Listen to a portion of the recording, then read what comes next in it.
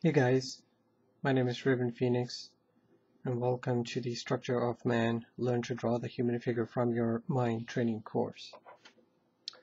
Okay, so in the previous lesson we went through the concept of invention where we were going through the process of proving to the mind itself as to how it could create its own rules of understanding the concept of figure drawing, right? So I showed you the beginning of the journey of your figure drawing course, and then this circle really signified the training that's involved in the structure of man, and I also showed you the end journey, proving to you that what I'm showing you here is obviously going to manifest into a figure drawing skill, right? So everything that I show you in these lessons, it has to be proven onto paper that what it is that I am saying, that you should be able to reproduce it and say that yes, it is completely true.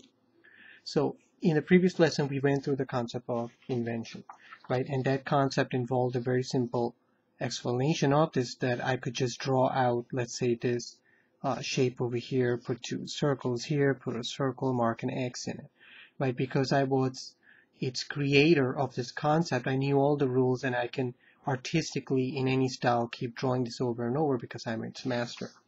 So in the same way, when we went through this training process through this figure, we can do the same exact thing, right? So to do that, we're going to now create the core structure of the figure, meaning that we're just going to do the same exact thing, but we're going to do it without looking at it. We're going to prove that, yes, it has really imprinted in the mind. So to start out, we're going to draw out the front of our invention of the human figure. So our first basic idea was in this concept of invention. Remember, we know that in the end we will be able to draw the figure very fluid and very artistically, but right now we need to train the mind to understand. So to do that, we drew out, here I want you to draw out a simple line here, right? So this was the first initial idea that we had said, right? All you have to do is to really just draw a line. You divide this guy in half. Basically, you can just eyeball it. This gives you the area for the crotch. And if you go from here to here, divide in half, approximately here, you will get that the knees should be above this line. When you divide from here to here in half, you're going to get the bottom of the pec muscles. From here, from the crotch here, you'll get the navel, and from the bottom of the pec, from the top, you'll get where the area of the chin is. That's all we need. And then all we did was draw out a very simple ball shape here for the head. Once we did this where the pec muscle, the bottom of the pec was and the chin, if we really just divided in half, put a V shape, we knew that the clavicle is over here. And from here to here, if we go it halfway, we know that the chest cavity is going to start, meaning that this is the back of the chest cavity, right? Because obviously it's going to be on an angle, and we will understand as to why that is when we move through that process. So I'm just telling you as to why I did that, why I went up, up, up, right? Everything has a reason to its reality in figure drawing. So once we have this, we can now just draw out like this ball shape nicely over here, and we knew that the width of this is really the height of the head, meaning that this is where the bottom of the pec is. So if I did the nipples over here, meaning from here to here is the same thing as here to here, it's the same thing as here to here. I just switched it, right? So once I have the nipples, I know that obviously the chest cavity is going to be going around like this. Notice that I'm just being very sketchy about this now, right? Because this is the power of invention that allows us to do this. So here's the navel area, here's the bottom of the pec muscles. So if you really just divided this in half and came down one more, you would know that it just goes like this, it curves up. So this gives us a very basic idea of the chest cavity, right? So once we have this, we wanted to now understand the pelvis area, and that was very simple. We just took from the navel and from the crotch, and really it's just dividing this section in three different parts here. And once you have this, you know that the love handle is going to be here, basically the point of this, and where this nipple is, if we drew an imaginary line, we'll get this junction in here, and it would go like this, right? So you can just eyeball that. So let me explain this in a little more detail what happened here.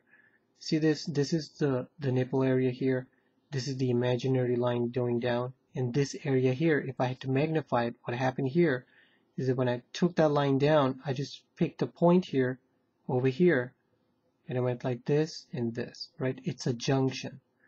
So this is where your love handle is going to be. Your love handle is going to be here. This is the area for the crotch going. This is where your leg is going to be, right? So over here, I'm just going to do it this way. Just be artistic about it.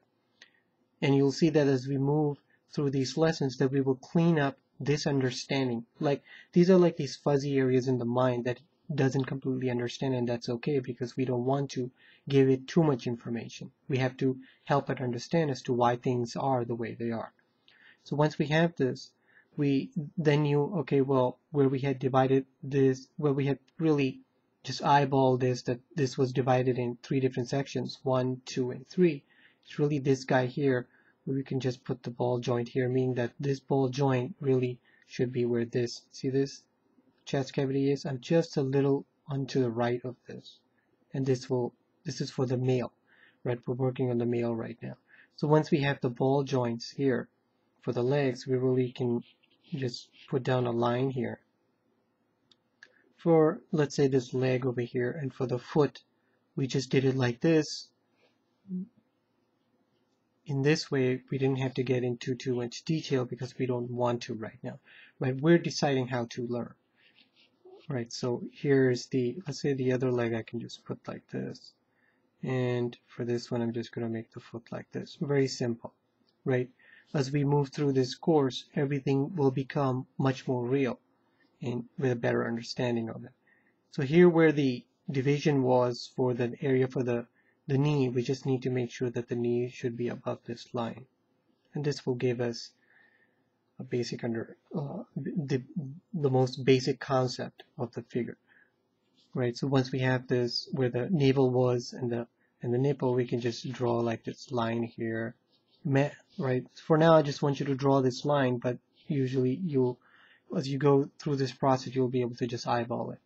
Where the clavicle was, we had decided that where this top is and this is really just needs to be in the middle, going like this, and we get the ball joint.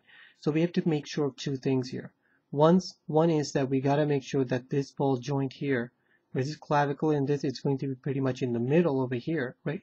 It's just approximated. Obviously this can move up and down, but we're just going to do it like this. And when we make this joint over here, we need to make sure that this thing does not collide at all with this. So I can't put it here because it will collide here.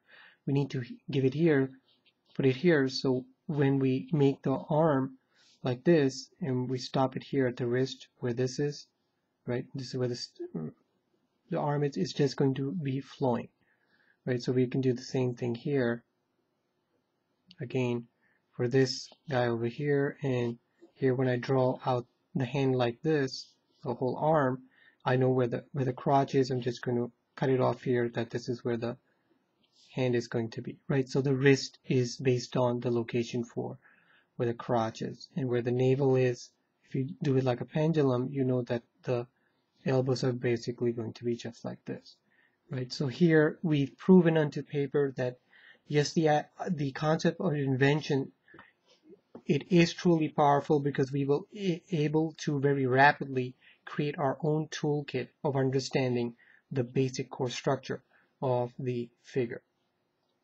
So in the next lesson, we'll move forward from this and start to look at the back view of the figure, right? So you can clean up your drawings, or what I strongly suggest is that all the drawings that you do in this course is put them in a sketchbook, right? And you will actually see in just a few lessons as to why this is going to be so important for you, right? So if you want to maybe tuck in this leg here, or just make them much more solid lines, you can do that, right? The drawing should go through a drawing process, right, in phases, just like I showed you in the first lesson. When I drew out this figure, it went through a process of drawing, right, stages. So getting to the habit of understanding your process. Once you've got this is like a conceptual sketch, and then just clean it up a little bit. Okay, so I will see you in the next lesson. Thanks.